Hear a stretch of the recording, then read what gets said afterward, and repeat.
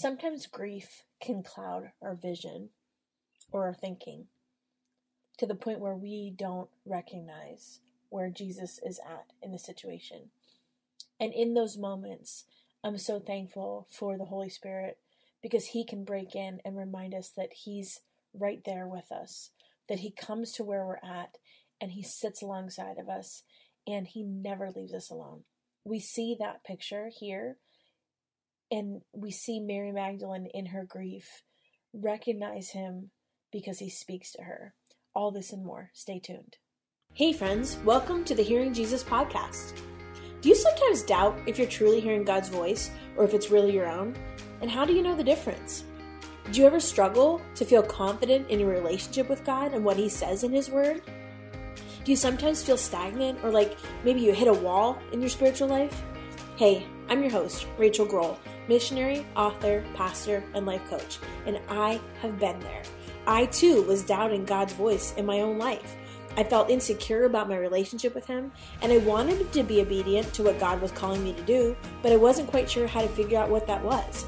I felt like I was wasting time trying to figure it out, and I just wanted a way to understand His will for my life. The answer for me was found in the pages of the scriptures as I learned how to understand what they were actually saying. If you're ready to grow in your faith and to step confidently into the calling God has for you, then join me as we dig deep into God's Word so that you can learn to live out your faith in your everyday life. Hey friends, before we get into today's episode, I have a quick word. I know you've been frustrated with being confident in how to tell the difference between hearing from God and wondering if it's your own voice. Listen, I know. I've been there myself. That's why I wrote the Bible study, She Hears, Learning to Listen to Jesus. This is a 6-week study that takes you through the book of John, looking at 6 women in the life of Jesus. It also teaches the color method of Bible study, which helps you to learn how to really understand the scriptures. I include lots of cultural and historical information, and it really makes these familiar passages of scripture just come alive. This is a great study to do on your own, to do with some girlfriends, or even some teenage girls, and it will help you really gain the confidence in how to hear from the Lord and set you up with some tools that will stay with you long after the study is over. You can find that on my resources page at shehears.org, and for a limited time, I'm offering all of my podcast listeners a special discount of 20% off. You can use the discount code Hearing Jesus, that's one word, all caps, to get your discount. There are also some free videos and a leader's guide for you to get started. Again, head to shehears.org and you can find the Bible study on the resources page. Hey friends, welcome back to the Hearing Jesus podcast. I'm your host, Rachel Grohl. Today's day 4 of the Mary Magdalene study, and we are coming out of John chapter 20, verses 1 through 18. And just as a reminder, these are all devotional thoughts that are coming out of the larger She Hears Bible study. It's a 6-week study on women in the life of Jesus. You can get that on my website at shehears.org or pretty much anywhere books are sold. So I'm going to go ahead and read, and then we'll pick up with today's color method that I want to talk about a little bit. Now on the first day of the week, Mary Magdalene came to the tomb early, while it was still dark, and saw that the stone had been taken away from the tomb. So she ran and went to Simon Peter and the other disciple, the one whom Jesus loved, and said to them, "They have taken the Lord out of the tomb, and we do not know where they have laid him." So Peter went out with the other disciple, and they were going toward the tomb. Both of them were running together, but the other disciple outran Peter and reached the tomb first. And stooping to look in, he saw the linen clothes lying there, but he did not go in. Then Simon Peter came, following him, and went into the tomb. He saw the linen clothes lying there, and the face cloth, which had been on Jesus' head, not lying with the linen cloths, but folded up by a place by itself. Then the other disciple, who had reached the tomb first, also went in, and he saw and he believed. For as yet they did not understand the scripture, that he must rise from the dead. Then the disciples went back to their homes. But Mary stood weeping outside the tomb, and as she wept, she stooped to look into the tomb, and she saw 2 angels in white sitting where the body of Jesus had lain, one at the head and one at the feet. They said to her, "Woman, why are you weeping?" She said to them, "They have taken away my Lord, and I do not know where they have laid him." Having said this, she turned around and saw Jesus standing, but she did not know it was Jesus. Jesus said to her, "Woman, why are you weeping? Whom are you seeking?" Supposing him to be the gardener, she said to him, "Sir, if you have carried him away, tell me where you have laid him, and I will take him away." Jesus said to her, "Mary." She turned and said to him in Aramaic, Rabboni, which means teacher. Jesus said to her, Do not cling to me, for I have not yet ascended to the Father, but go to my brothers and say to them, I am ascending to my Father and your Father, to my God and your God. Mary Magdalene went and announced to the disciples, I have seen the Lord, and that he said these things to her. This is John chapter 20, verses 1 through 18, and today we were reading from the ESV. Again, we're changing up versions a lot this week just to give you some varied perspective. So today, one of the things that we would have been looking at if you were doing the larger Bible study would have been underlining or highlighting any divine acts of God. So either moves of the Holy Spirit, anything supernatural, those would be highlighted in blue. And I like doing that because it helps us see and understand the things that can only happen by the hand of God.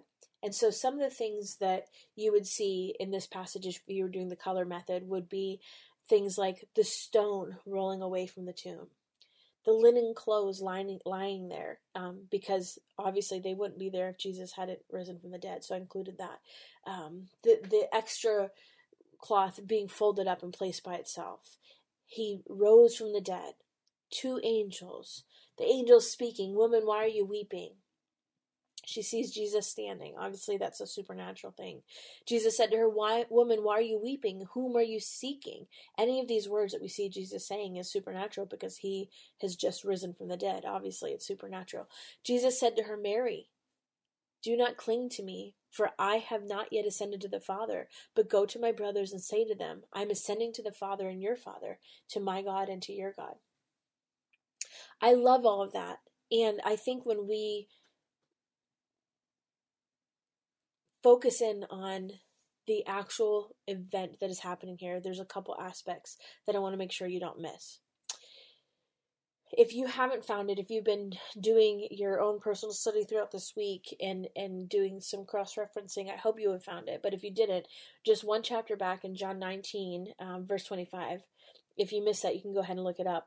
But it says, near the cross of Jesus stood his mother's sister, Mary, the wife of Clopas, and Mary Magdalene. Now, depending on the version that you're reading, the names of this are switched. And so that kind of flips what I was saying yesterday about her age. But when you're talking about these kinds of things, you have to look at the original text. And so the position of her name would have been in the Greek and the Hebrew.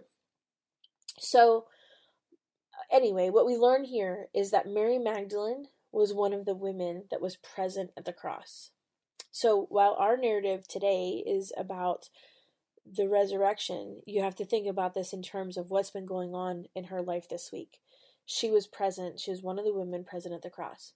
And so it's very interesting to me that almost all of the male disciples are not mentioned in the final moments of Jesus. We don't have them placed at the scene of the crucifixion. We have no record of where they went or where they were at. But what we do know is that Mary Magdalene was present. And I don't know if you remember this, but we talked about it earlier in this study about women being a witness. The testimony of women did not hold up in the Jewish court system. The women's testimony was not valid in that culture. Yet one of the witnesses, the key witnesses of the death of Jesus, and then later the first witness to the resurrection, was a woman.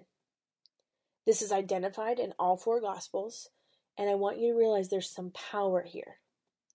Jesus values the testimony of women. Regardless of what other larger establishments value, regardless of what different denominations value, regardless of what your organizational status is, Jesus values the testimony of women. And that is the filter we need to be looking through. So as we look at this final scene together, I hope it's become more and more clear to you that not only does Jesus value women, but he chooses to use them to do kingdom work. This next part I love, and this is what I want you to kind of meditate on tonight. We watch Mary come face to face with Jesus. And though initially her eyes don't recognize him in her grief, verse 14 says that, but the scripture says she recognizes him when he calls her name. She recognizes him because of his voice. A couple years ago, I was raised by my grandparents, and a couple years ago, my grandmother had taken a really bad fall and had a brain bleed, and she had fallen down the stairs, and it was terrible. And so I got the call very late at night. I think it was around midnight.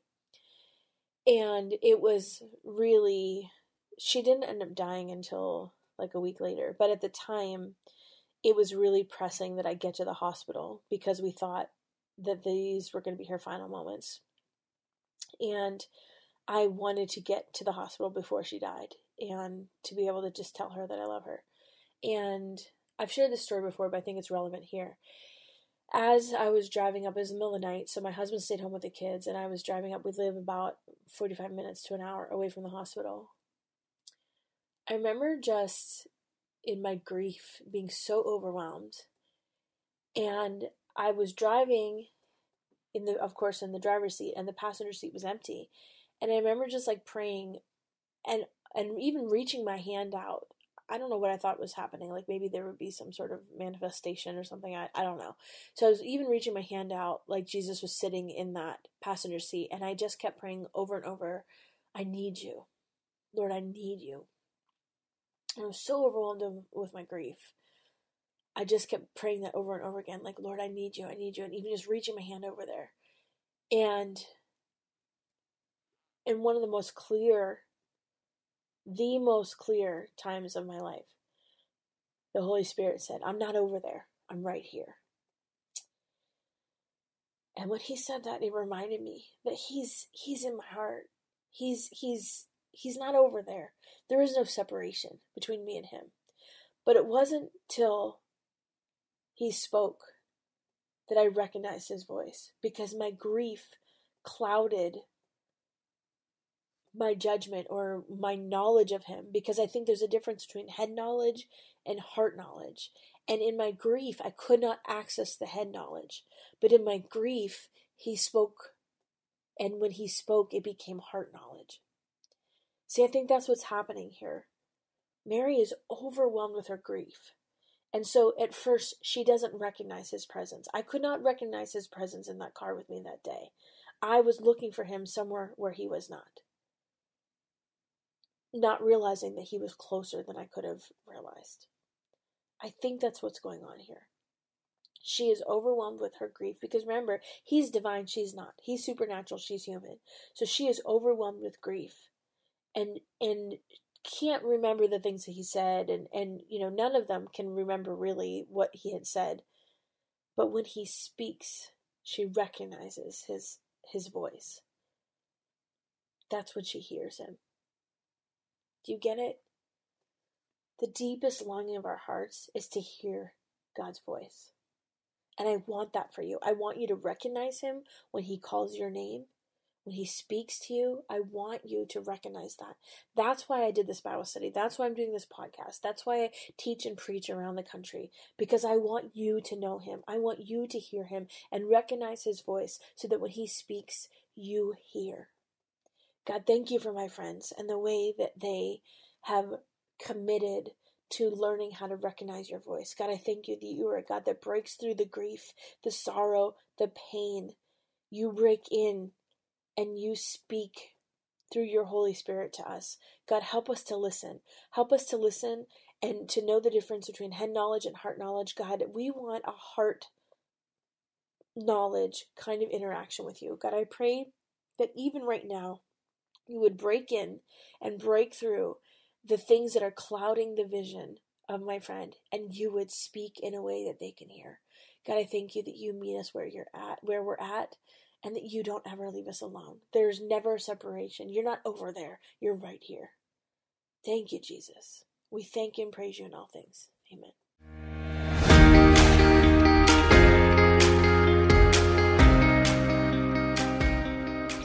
Hey friends, if this podcast helped encourage, empower, or equip you for God's call in your life, I would love it if you would head over to Apple Podcasts and leave me a review. That's the number one way you can support my show. You can also join our free Facebook community or Instagram page where I share inspirational tips, resources, and prayer throughout the week. Hey, I want you to know I'm praying for you this week. Know that you are loved, you are cherished, and you are His.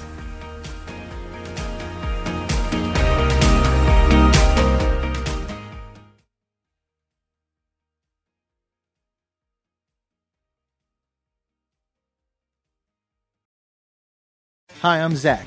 And I'm Randy. And we're from Salty Saints Podcast. We're a theology and apologetics podcast. To find out more, subscribe at lifeaudio.com.